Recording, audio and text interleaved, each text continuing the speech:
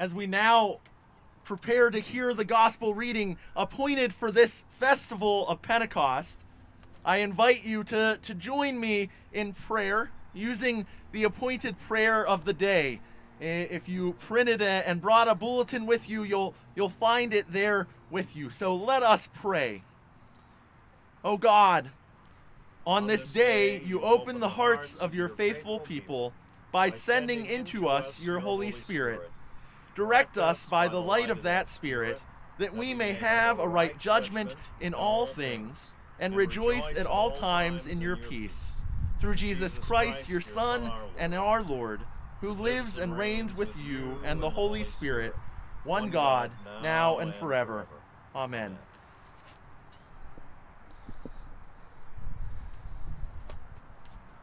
And we'll hear now from the Gospel of John, the 20th chapter. When it was evening on that day, the first day of the week, and the doors of the house where the disciples had met were locked for fear of the Jews, Jesus came and stood among them and said, "Peace be with you." After he said this, he showed them his hands and his side. Then the disciples rejoiced when they saw the Lord. Jesus said to them again, "Peace be with you. As the Father has sent me, so I send you."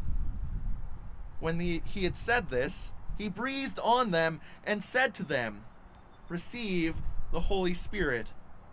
If you forgive the sins of any, they are forgiven them. If you retain the sins of any, they are retained." This is the gospel of our Lord. Praise to you, O Christ.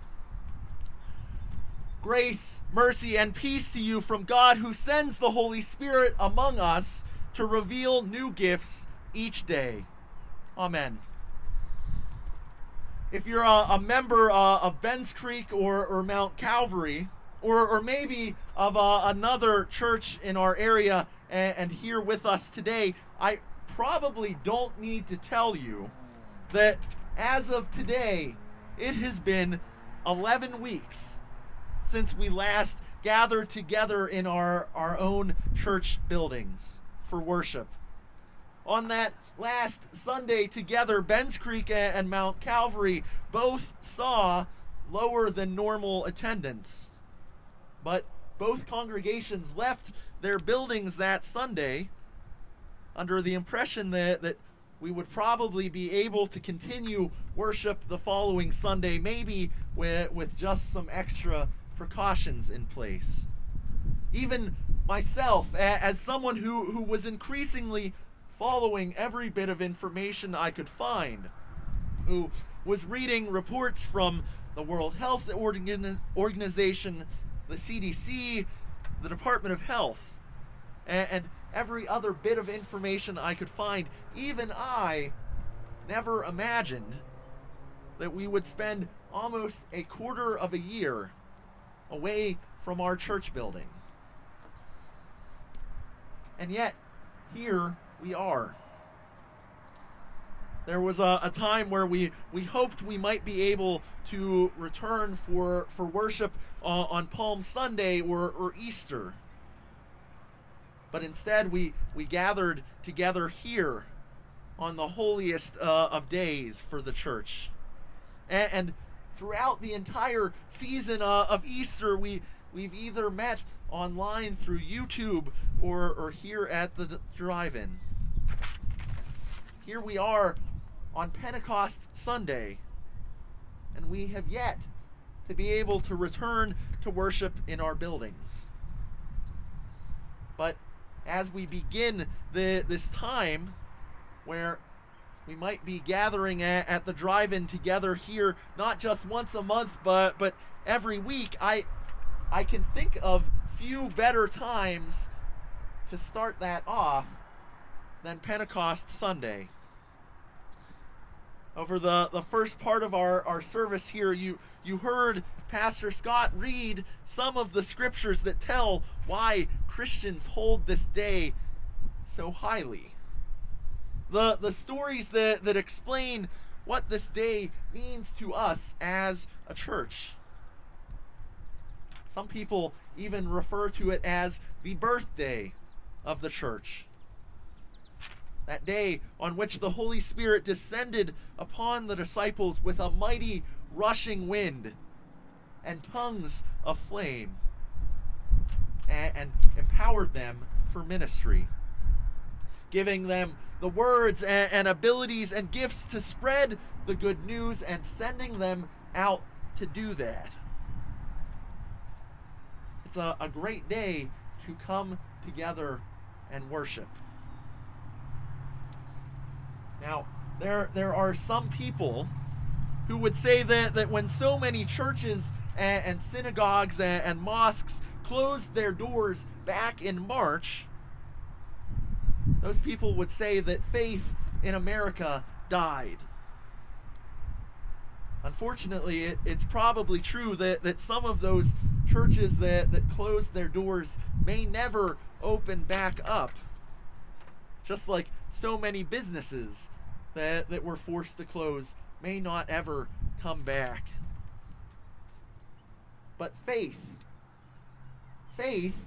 did not die. The church did not die. Do you think we would be gathered here together today to celebrate Pentecost, the birthday of the church, if the church was dead? No. The church is not dead, because the Holy Spirit is still swirling down around us with mighty rushes of wind and with tongues of fire. The Holy Spirit is still showing us our gifts, pushing us out of our comfort zones and sending us out into the world to do ministry and be the church. It looks a little bit differently, but over the past 11 weeks, I have felt the power of the Holy Spirit in so many different ways.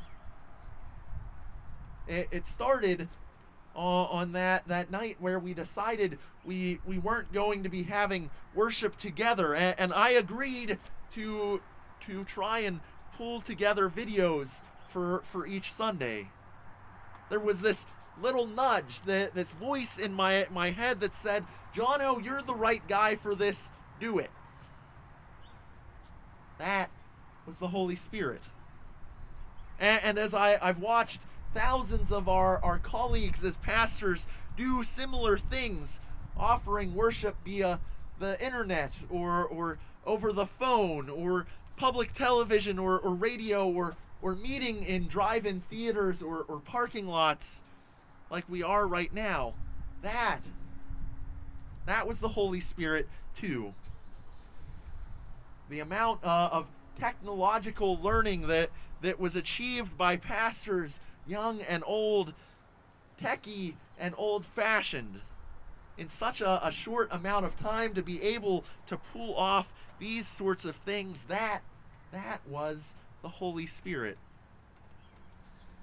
In spite of fear and greed that has been prevalent in our society over the last few months, the church has kept on doing what the church does. It's been offering a message of hope and a message of generosity. And that's because through all of this, the Holy Spirit has been winding its way among us. Not just among pastors or church council members, but among every single person that prays to God.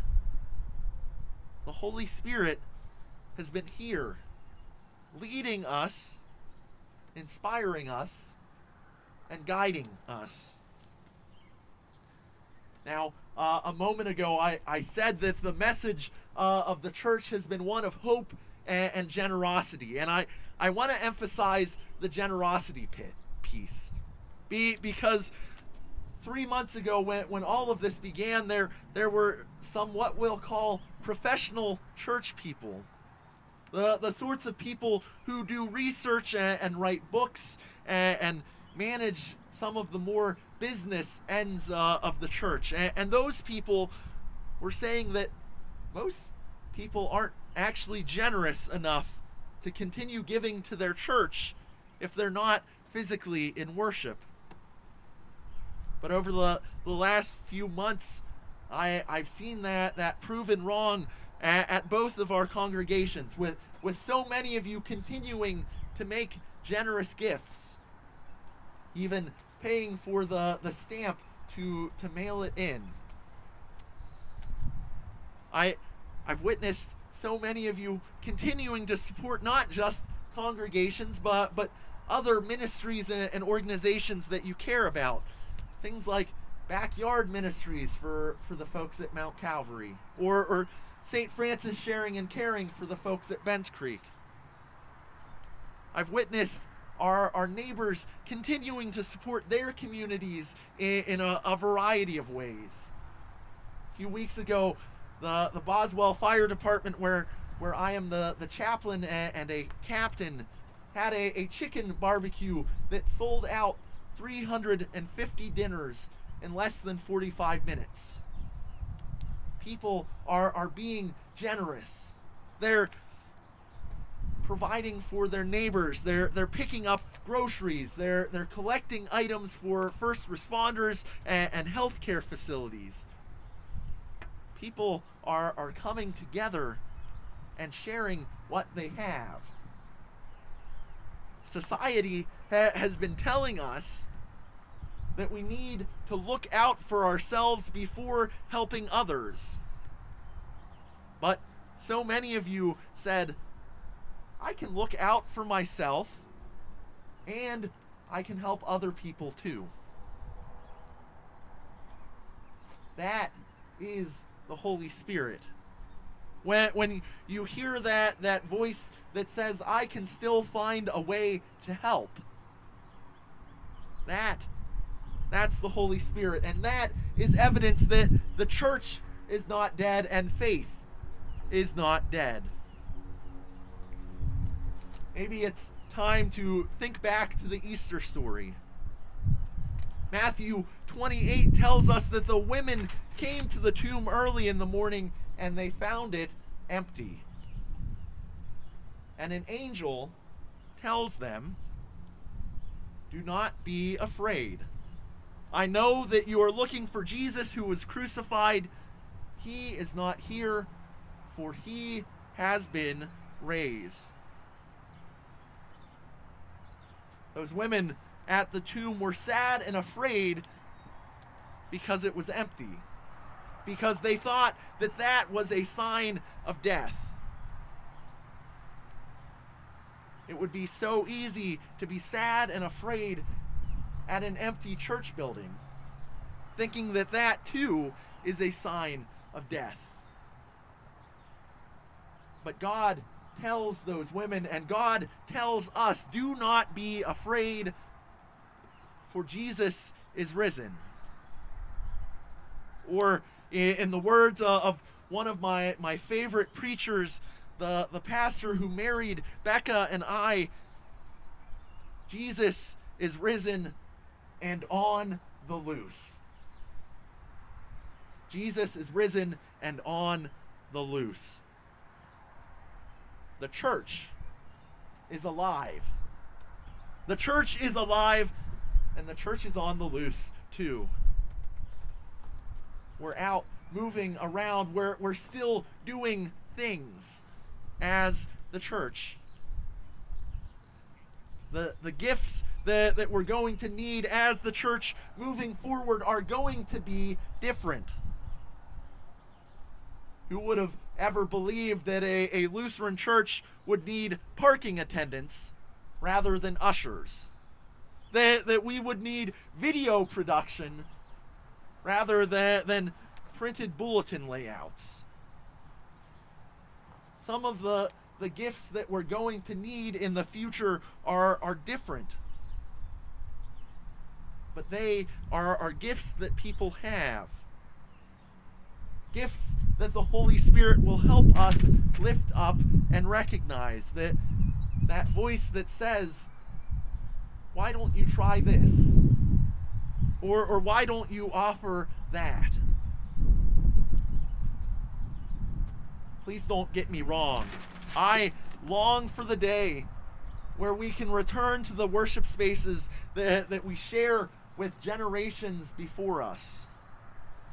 I long for the day that I don't have to carry my daughter between cars before worship, but I can let her roam free and say hello to the people she's known for her entire life.